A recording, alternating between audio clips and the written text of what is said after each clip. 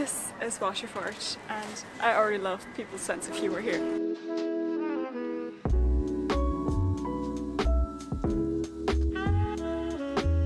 Recently, Irish Times voted on the best place to live, and the winner is Waterford. So, since we've been doing some videos, if you've been following our channel, about the best places to live in Ireland, we thought we definitely have to check this place out and see if it lives up to its name. Waterford is the 5th biggest town in the Republic of Ireland with about 50,000 inhabitants, which does make it quite a lot larger than other towns we've visited like Sligo and Bray.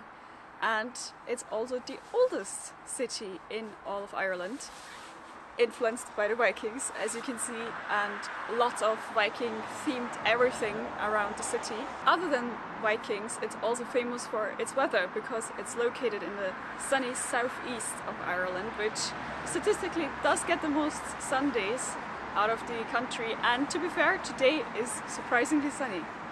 Waterford was founded as a Viking city, and still today you can see a lot of the Viking influence. Like we mentioned, everything is Viking themed a lot of the time, but there's also some of the originally architecture still there. So you have Reginald's Tower, which currently is closed for renovations, but you can tour that. And what we did as the abbreviated version of getting to know the history is we went to the King of the Vikings VR experience. Now, for me it was the first time using VR, so that was an experience in itself. But other than that, it's also a very interesting experience to just get to know the city a little bit, like to have a very quick introduction to the history and all the influences. If you want more of the history, there's also several museums, including Medieval Museum, the Silver Museum, the Museum of Time. So there's a lot more exploring to do. Also stuff if on a rainy day you just want to stay inside. This behind us is Waterford. Yeah, it only took us battling with several, bushes to get up here. Yeah, this is supposed to be some sort of cliff walk. I'll call it more of a bushwalk, but this is the view that you're greeted with at the end. As we just learned by starting to sweat trying to walk up a hill, is that Waterford has a lot of hills.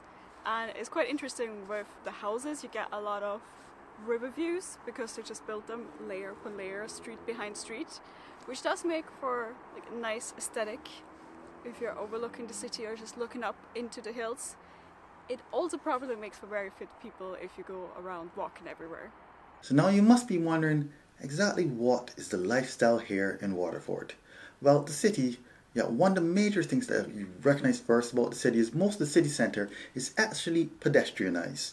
There's this cool thing where we're wondering, why does this parking lot at the edge of the city look like it goes on forever? Just so that you can have the city nice and pedestrianised.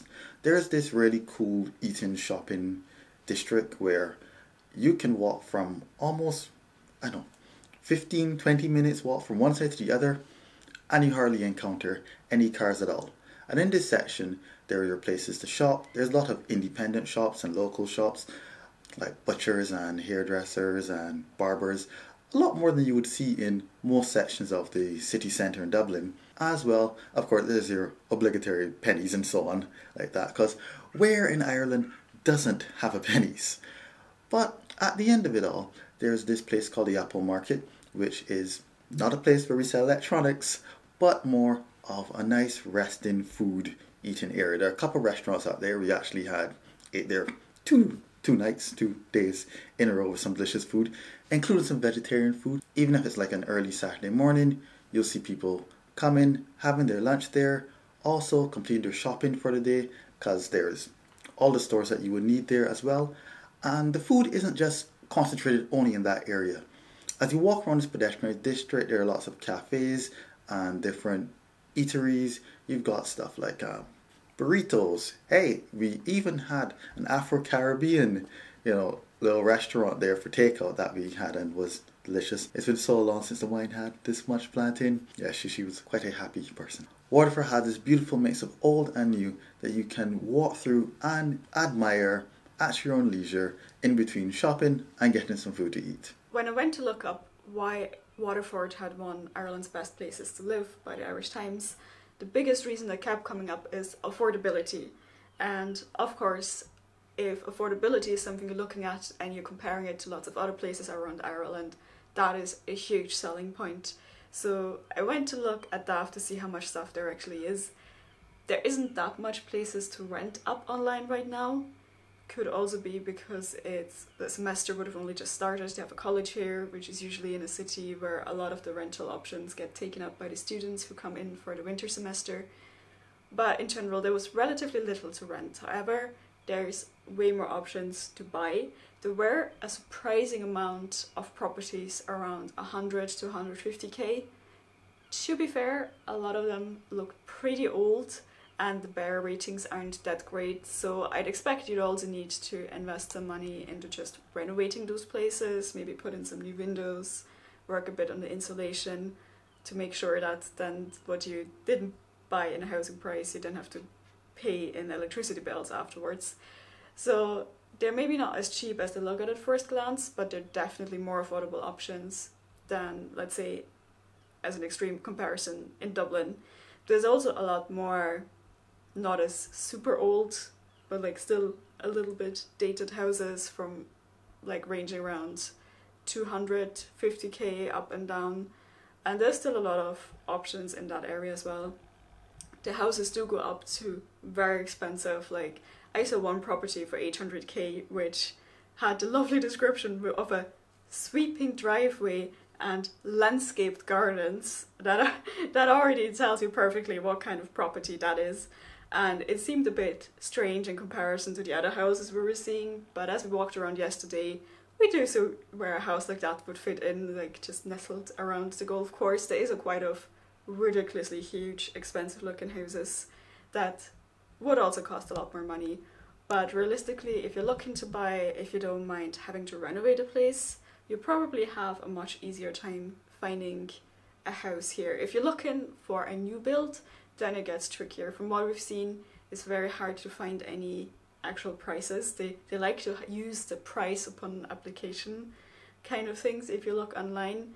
We also had a bit of a look while just walking through the streets and walking past real estate agents, and there the prices do look a lot more like what you'd expect from Dublin.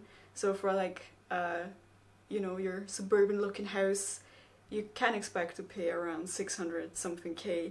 That seems to be more the price range for the new builds. One of the reasons we heard that Waterford is popular is how they managed to regenerate the older parts of the city. And we were like, okay, let's see how much can you do to really regenerate a place and give it a new personality. And I'm like, it turns out a lot. There's so many gorgeous murals all around the city centre. As you just walk around, you keep spotting more and more. You turn down a new street you haven't walked down and boom, another mural next to another mural. And they're all really amazing art pieces. Now for the actual demographics of the area, what we can tell, when we were sitting down eating, we saw people from all ages partaking in the revelry of the evening. It's not just like some parts of Dublin where you would have only the younger looking people going in an establishment. If you're from all ages, you know, you've got your elderly couples to your young couples with kids. The interesting thing that the one I did realise is that, unlike what we see a lot in Dublin, the number of children people have is 2 and not 1. Call us a bit crazy, but this would indicate from, because we all know, hey, having a child is expensive. But somehow, you've seen a lot of people with 2 children here, which would kind of indicate that whatever the lifestyle or cost of living here, it might just be cheap enough that someone would go, sure, having 2 kids instead of 1. Hey, why not? In addition to seeing people from different ages, there are also a bit of a mix of cultures here as well. As we walked through the side streets, we saw a variety of restaurants. Besides the Afro-Caribbean takeout place, we also saw lots of places for burritos, as well as lots of Asian different food places as well, and a couple smaller local grocery markets that were selling world foods. So there's definitely a place where people have settled from different countries and regions, now calling Waterford their home. During our time there, some of the activities we got up to were visiting Waterford Castle Hotel. It's an island in the middle of a river, but it's only accessible to guests, so we bit to lunch there just for the ferry ride. The cliff walk to see Waterford from above.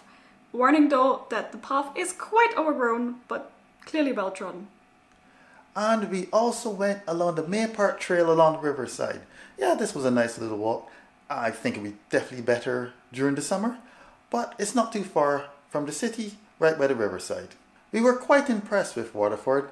We weren't expecting such a vibrant city centre, and how easy going and comfortable it was with having this large pedestrianised area. Even though the city is not by the seaside like Bray, I will take a river over no body of water any day.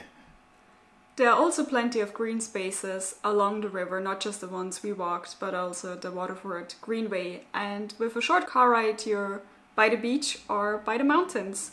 So there is plenty of things to do beyond what we did. We saw a lot of schools, and in general in town there's just a lot of entertainment and food places that it felt like you wouldn't get bored easily in Waterford.